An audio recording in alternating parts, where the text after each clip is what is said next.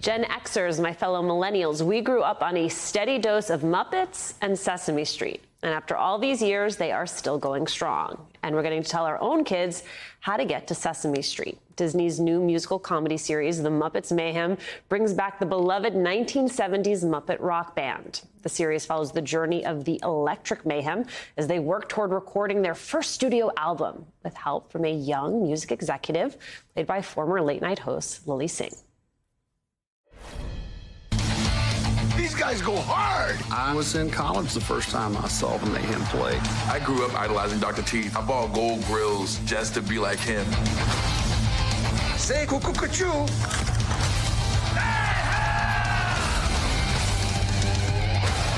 Well, we got a little sidetracked by the 80s.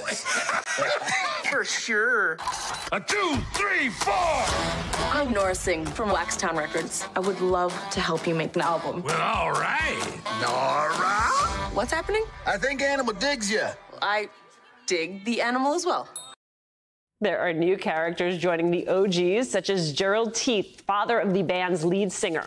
Emmy award-winning puppeteer David Bizzaro, a first-generation Latinx actor, is the man behind the puppet, and he joins us now. Okay, how does one become a puppeteer?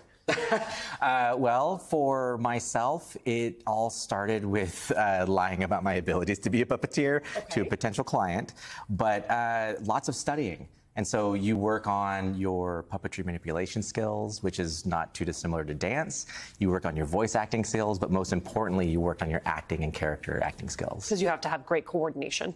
You do, yeah. You have to have really good hand-eye coordination to control those puppets, but also if you don't really work on your acting, it's not going to come through the character. That's why like all the characters on the Muppets are so relatable and you understand them immediately because the acting is coming through the performers. Hand-eye coordination, I can now cross puppeteer off my list of things that I can do with my life.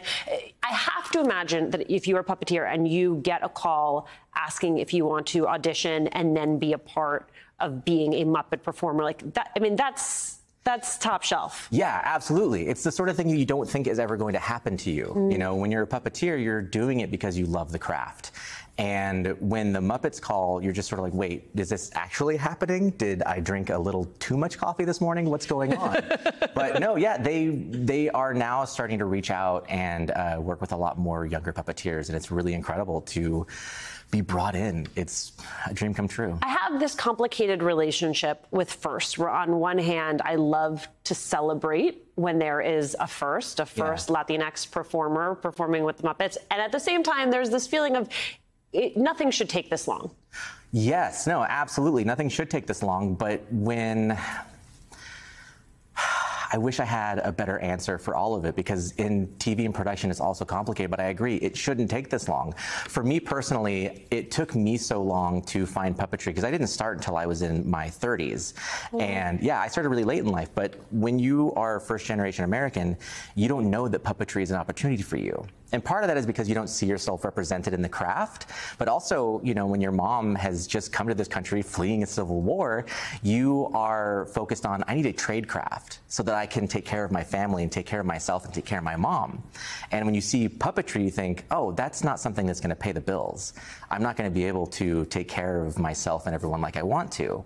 But when I got older, I discovered, oh, actually, you can make money doing just about anything if you work hard at it and really become the best you can at it. And that's what I strive to do as a puppeteer.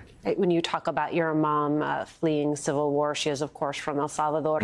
I think about it in the context of this entire show, where we open by talking about Title 42. We're talking about migrants and asylum seekers coming to this country. What part of your own story, what part of your own experience in this country do you feel you have been able to bring to your work? Oh my goodness, there's a lot, you know, excuse me, I'm just being flooded by a lot of different memories.